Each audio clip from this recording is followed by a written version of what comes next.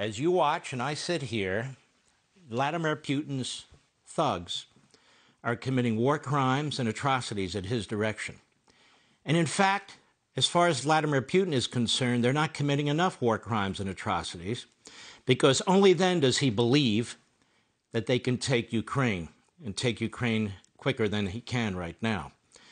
You know, Biden likes to say bottom up and middle out when it comes to the economy. Nobody really knows what he's talking about, but I want to use that in the military context with Putin. What Putin means by bottom up and middle out is, I want to kill as many of their citizens as I can in Ukraine, starting with the babies and the women, to make it so atrocious, so horrific, so inhumane, that the government will finally hand me these cities and hand me the country and hand me the entire society, so I can finally get what I want, Ukraine. And then from there, I intend to move. I intend to move beyond that. Now, how do we know he intends to move beyond it? Because he told us.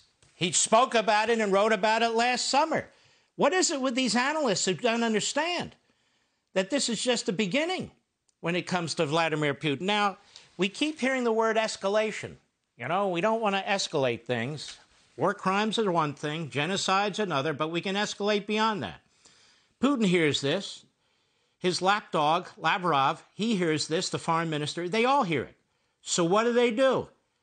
They increase their threats and the nature of their threats, because they hear us talking about, well, we fear escalation. What he doesn't hear us talking about is deterrence. Deterrence. Peace through strength is about deterrence. What you're hearing from this administration is passivity, is weakness. That's what Putin's hearing. That's what Xi's hearing. That's what Tehran's hearing. That's what they're all hearing. Why do you think they attacked in the first place? And so he waves around the idea of nuclear weapons. We know he has nuclear weapons. The Soviet Union's had nuclear weapons, now Russia, for over half a century. So have we. But he may use those nuclear weapons if we dare to be involved in facilitating the delivery of MiG-29s, old jets, to the Ukrainians. Okay, so only modern missile systems, mobile missile systems, can be conveyed? It doesn't even make any sense. And if Putin wanted to use nuclear weapons, well, why doesn't he use them? If he's that much of a nut, if he's that much over the edge, he doesn't need to wait for provocation, quote unquote, or escalation, quote unquote. And have we escalated anything? He invaded a sovereign country. He invaded a country that his country has an agreement with in 1994 to help protect their sovereignty if they give up their nukes. There are no nukes there. There's been a phony story about American biotech centers there to develop weapons and so forth. And, of course, the Putin wing of the Republican Party and the Putin wing of the media and the Putin wing of the Democrat Party, they're all over it. Now, those are old Soviet locations that the United States has located and has been trying to deal with. We're not developing biochemical weapons in the Ukraine. What is it about these so-called American firsters in the end who are really American lasters, if you think about it? You see these pictures of the babies being killed. You see a maternity ward hospital attack. That was targeted, attacked. 600 beds there. That's one of the biggest hospitals they have. Why? They target a nuclear power plant. Oh, Mark, you believe those stories? They attacked it. They attacked it. That's why the Ukrainians gave it up, because the Ukrainians didn't want a nuclear response. That's why. But would Putin use nuclear weapons against the United States? Well, what's he waiting for? He's waiting for MiG-29s to be given to the Ukrainian pilots through Germany? That's what would trigger the launching of nuclear weapons, not cutting off his oil, not ground-to-air missiles? I mean, come on, folks. This is the problem. So we get this word, escalation. It would be viewed as an escalation. The same damn generals in the United States Department of Defense, the same Joint Chiefs of Staff, the same President of the United States, the same Vice President of the United States, the same Secretary of Defense who surrendered in Afghanistan, the same Secretary of State who surrendered all leverage we had with the President of the United States, with Putin, prior to him invading, the same Secretary of State and President who is effectively arming the Iranians with nuclear weapons as I speak. They're the ones who are afraid, oh, we don't want to escalate. Escalate? It's deterrence, ladies and gentlemen. Our enemies see we are weak. Our enemies see the budget that the Democrats originally put up under Biden, which flatlines the United States military while spending enormous amounts of sums, historic amounts of sums on everything else. They see it. And then I love these analysts who go on, we can't escalate, Mark. What are you talking about? The MiG-29s. We don't want to drag NATO into this. You know what, ladies and gentlemen? I really do miss the Reagan days and the Trump days. We never thought this way. We never talked this way. The reason Putin didn't invade Ukraine when Donald Trump was president is because he respected and feared Donald Trump. That's why. Deterrence. Trump increased the military spending. He talked NATO into increasing their spending, even though he was attacked as a Russian, operative who was undermining NATO. No, he was fed up with NATO because they wouldn't spend the money they needed to defend themselves. Iran didn't in a pot, if you get my drift, because they feared Trump, because Trump was destroying Iran. He choked Iran.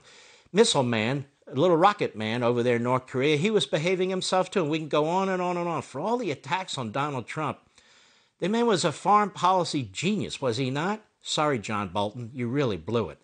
Now, all that aside, I have a piece here in the Tablet, which is a fantastic magazine, where Natan Sharansky is interviewed. Now, why is Natan Sharansky important?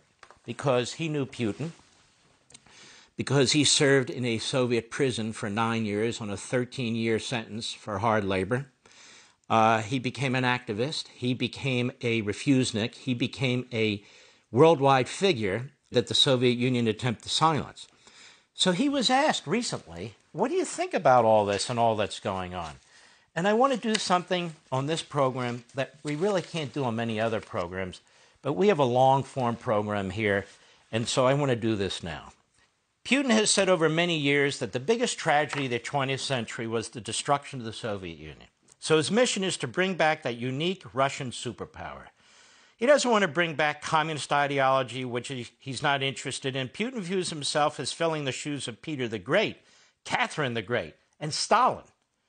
These are three of the big heroes who brought historical Russian lands under one rule. So whether it's Poland or whether it's Kamchatka, he sees these all like a czar, all Russian lands. And he sees bringing them back as his historical charge. He tried Georgia in 2008. He got Abkhazia. He got South Ossetia, which are now, in fact, Russia. Chechnya, too, of course, though with a lot of blood, but now it's his. And he is active all the time in Kazakhstan and other stands. But, of course, the key was always Ukraine. Even in our dissidents' prisons, when we all saw that the Soviet Union would be falling apart because it was too weak from inside, the critical piece we saw was Ukraine. In our dreams, Ukraine was becoming an independent country like France or something, not only because of the large population, but because it had the wheat and the coal, the metallurgy and missiles and everything. Russia is not the strongest country, and Putin is not the strongest leader in the world. In fact, Russia today is something like 3% of the world economy, and NATO represents closer to 50%. And here it is very important to understand Putin's psychology. From my time among criminals in prison, I know very well that the one who's the ringleader in the cell is not the one who is physically strongest, but the one who's ready to use his knife. Everybody has a knife, but not everybody's prepared to use it. Putin believes that he's willing to use his knife, and the West is not. And that the West can only talk even if it is physically stronger. He is especially feeling the weakness of America. He says, I don't know for sure, but I think the withdrawal from Afghanistan showed him that it would be very difficult for this American government to mobilize for military action. And so he can threaten nuclear weapons. He says, Ukraine is not a country. We're going to bring it back to Russia. And those who stand in our way will suffer such damage they've never known in their history. So all his means of deterrence are prepared. We talk about us escalating and not our deterrence. And America's answer is to cancel training of their nuclear forces, which had been planned for a year. The Pentagon cancels it and says it's because we don't want to be responsible for bringing danger to the United States. So Putin couldn't get a better sign that his deterrence works. So now he really believes he's the strongest leader in the world, not only because he's prominent, not only because he doesn't have to worry about things like these silly Western elections, but also because he's ready to threaten nuclear war and his enemies are not. He's willing to use his knife. He was right that the West would not be ready to meet his military threat. But the West is mobilized by sanctions. So now the sanctions are a very dangerous weapon against him, and they will have an effect for a long time. So he understands now that he does not have much time. But the time he does have, he has to use it effectively, using the threat of nuclear war in order to invade, to destroy, to occupy, and then if the world is scared, to continue testing the limits. What is Sharansky saying? He's repeating the Reagan doctrine. Peace through strength. You have the biggest badass military on the face of the earth. You show that you're willing to use it.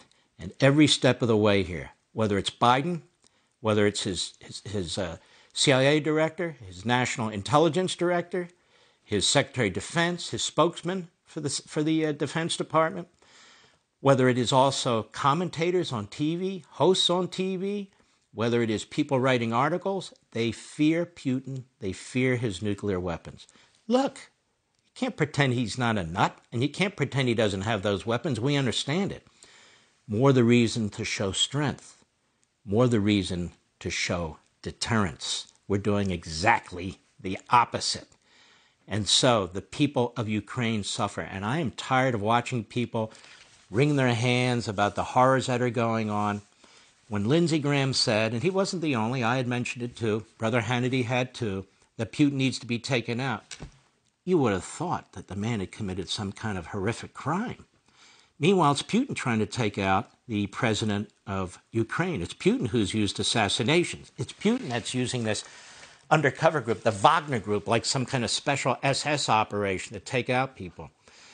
Folks, it's not enough to be upset about what's going on. There need to be real policies in place. And I have heard generals who we've respected in the past, who are basically shunning and cringing and turning their heads and saying, you know, Biden has a tough decision to make. No, he doesn't. Either you want to address this and confront it, not with nuclear war, but do it in a sensible way. I mean, Reagan brought down the entire Soviet Union without firing a bullet. And we were all over the world confronting the Soviet Union, from Africa to Southeast Asia, to Afghanistan and everywhere else. What you need is smarts. What you need is deterrence. What you need is strength. That's what he understands, and Xi and all the rest of them. Hey, Sean Hannity here. Hey, click here to subscribe to Fox News YouTube page and catch our hottest interviews and most compelling analysis. You will not get it anywhere else.